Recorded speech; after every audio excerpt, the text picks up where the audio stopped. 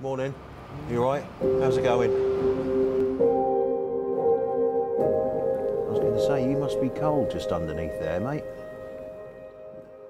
Hello, how are you, all right? Haven't seen you out for a while. Where have you been getting your head down? Living on the streets is not easy. It's, trying to find somewhere where you're not going to be disturbed is a hard bit. You're always getting moved on. You know, you come across people that you think are going to help you, and they don't help you. They're out to get for themselves. Cardboard boxes, you know, flattened down. I just got under that. You've got one eye open and one eye shut. Possessions, you're leaving around people, this, that and the other, and gradually they begin smaller and smaller because you can't carry them about, and people, you know, you start off with quite a lot, you end up with quite a little. I was living in tents, sheds, sofas, here, there and everywhere. That was just so hard. I thought, I can't cope, I don't want to carry on anymore. And I had my little dog when she was put to sleep. You know, I thought, oh, I want to go with her. And then they said, would you accept a place in St Martin's? I thought about it for a little while and I said yes. And really, that's the best thing I've ever done. St Martin's is more than a home for the homeless. We don't just want to give a roof over the head. We need to give them hope, trust, safety. Enable them to realise that they are still part of the human race. My early life was brilliant. Sport rotten, went to a good school, went skiing holidays with school, didn't want for nothing. I worked hard all my life, I earned loads of money, I had everything. But I all went to work on a Monday. I used to work hard all week, go raving, take loads of pills, then take loads of coke, take loads of crack, and I smoked my heroin about 4.5 years ago, and then boom, here I am. Families break up, people lose jobs, people can't afford to pay the rent. Addiction, substances and gambling. Got released from prison in September 2012. I needed email addresses, this, that and the other. I had no ideas about computers, so my probation officer, he suggested I use Under One Roof. St Martin's enabled me to get onto the computers. And during this time I noticed that there was a yoga class every Tuesday dinner time, and keeping fit has always been something I've managed to do, which I'm sure is why I'm still alive now. Even in my darkest days I still managed to go swimming or do something. So that was another gift from St Martin's.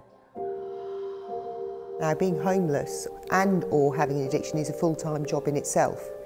So when things start to fall back into place, they have a lot of time that they need to fill. I was getting more and more into my wildlife. I've always been into bird watching as a kid. At the back of Under One Roof, the river along there, I was spending a lot of my time there. And I was noticing, you know, the local otters and kingfishers. And so the centre decided to lend me a little compact camera to try and get a picture of them. Finally getting a shot of a kingfisher with a 2.5 times zoom compact camera was better for me than having any hit of smack and cocaine I've ever taken in my life. St Martin's have helped me loads, do you know what I mean? To give me a roof over my head and now a volunteer job. But yes, this is my safe haven. We've created 8 volunteer roles. We give them the chance to apply for that role as they would any other job. So it's given them skills applying for jobs and interviews. At St Martin's, we describe ourselves as being tenacious. So we don't let go, we don't give up. Even when people have left St Martin's, if they need to come back to us, we're not going to say you don't live here anymore. It's, yes, fine, we help, we help. We're there as long as our clients need us. Been like 4.5 years, I'm back here now, and it's been a year, and I've sort of got my head together a little bit. They've been really good for me, they've supported me, but I had to put a bit of work into it. You can't just go, I don't want to do what you want to do. You've got to listen to what they say, because they talk sense. So I've been jumping through the loopholes and stuff. They've gave me a move on flat that's like, I think there's 6 flats. You've got your own flat, and yeah, I mean, they're lovely flats as well, don't get me wrong. I mean, they're lovely, big, spacious and stuff like that. At least you can go home and open your door and shut it. Sit down, happy days, watch a bit of telly. It's simple as that, man. I mean, I don't think people actually realise what having a front door key is all about. We have an older client group who are poorly. Living on the streets does not give you the best of health. So we have Webster Court, where we can provide almost end-of-life care. So these clients that know they're unwell can be at peace.